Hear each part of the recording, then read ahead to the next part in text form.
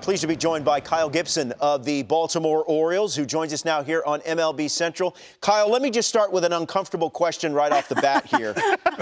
Talking about your team's home run celebration, I'm going to quote you here. We wanted to make sure that it's rebranded a little bit. It's a homer hose, not a dong bong. Kyle, where did you where are you at on the home run celebration, and how did you guys come up with it? Well, I think I also said that I did not have dong bong on my career bingo card for phrases, I would say, in a media interview. No, I mean, it really was like drinking out of a hose as a kid, right? You go in the back and you're having fun playing wiffle ball, and that was our goal. So when it got coined, the other term, very quickly, McCann and a couple other guys were like, all right, let's get ahead of this, guys. This is a homer hose. They got ahead of it. Let's try to make sure that we get out front. I think the water fountain's even better. How did that come to be? Yeah, that's a good one, too. Honestly, so both of these happened while I was pitching. The first one, the water sprinklers in Texas, so I had no idea what was going on the next day when I was supposed to be doing it.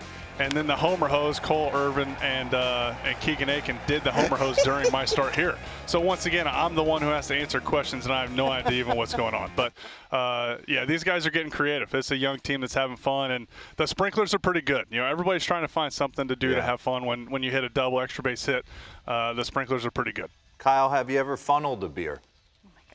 No, I'm not much of a drinker, so no, I have not done that.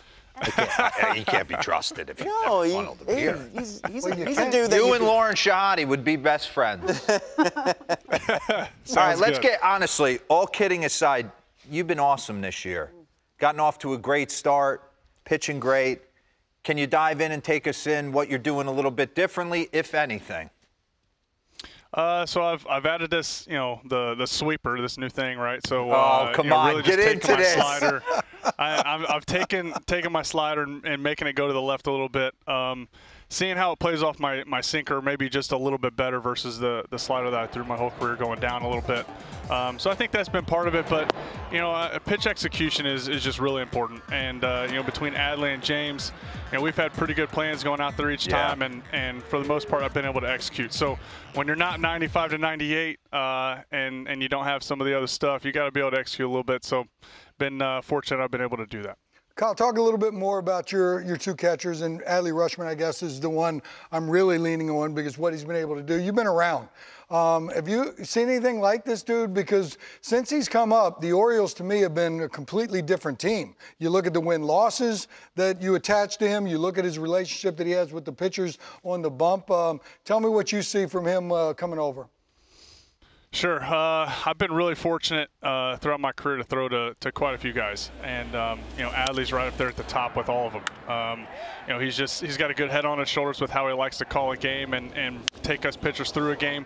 And when you have a guy behind the plate that can do it on both sides of the ball and is a switch hitter, he's obviously a special talent. You know, it was one of the things talking with Jordan Lyles this offseason about coming to Baltimore. As a starting pitcher, it's important, I think, to have a good relationship with your catcher. And to come to a team that has a guy like Adley, it was definitely a selling point. So been excited to throw to him so far, and he's going to be a good player for a long time. You mentioned the young team that are having fun. I was sitting on the desk last night. You guys were losing. You guys almost came back. Didn't quite happen. But you're sitting on the desk, and I saw 7-0, and I said nothing would surprise me right now if the Orioles come back and possibly win this game. What is it about this crew? Because they're late inning heroics, they're walk-offs recently and things like that, and you guys just fell short last night. Yeah, I think you just got to keep your mind in the game. Those games are tough. You know, not many times do you really come back and finish that comeback.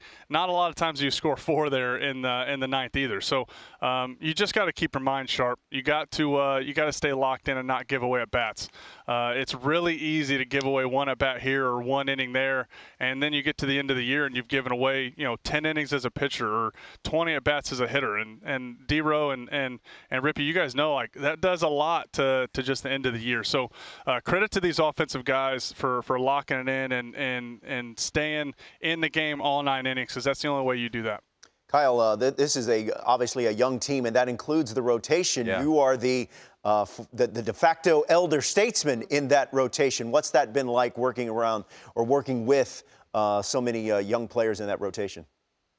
Yeah, up until I think when we traded for Danny Coulombe, I was the only player born in the 80s on this team. So they've let me know every step of the way that I'm clearly the oldest guy, but that's good. I enjoy it. I was really fortunate in Minnesota to have quite a few veteran starting pitchers for me to lean on. And all I'm trying to do is make myself available. Be able to answer questions about some of the struggles I've been through, some of the things that have helped me bounce back from those struggles, and just to see if I can help these guys through some of the rocky roads that they're going to face, or maybe they're going through right now.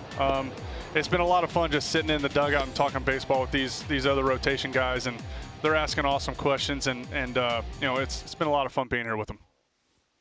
Kyle, we turned your manager into a landscaper in a landscaping company about Oh, 10 days ago. Did you see it?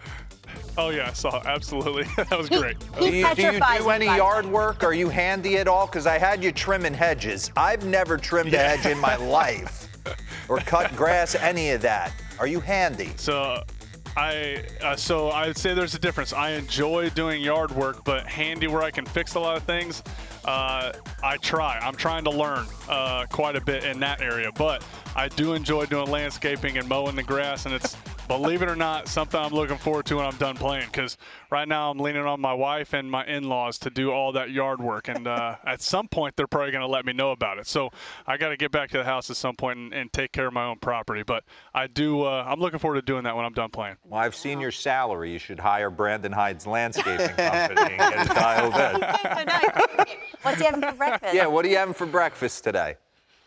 Let's see. We had 2 blueberry pancakes and a piece of bacon, okay. And a little bit of coffee. Man, that Very sounds good. No eggs? No eggs this morning. I hurried out of the kitchen. We've been playing a lot of Monopoly Deal here in the locker room. So got my breakfast eaten, got to the card table so we can play some Monopoly Deal and get the day started off right. All right. Hey, Kyle, we appreciate you joining us. Thanks. Congratulations on all your early season success. Best of luck to you and your Orioles the rest of the way. Thanks for joining us, Mai. Thank you all. Appreciate you. All right. Appreciate it.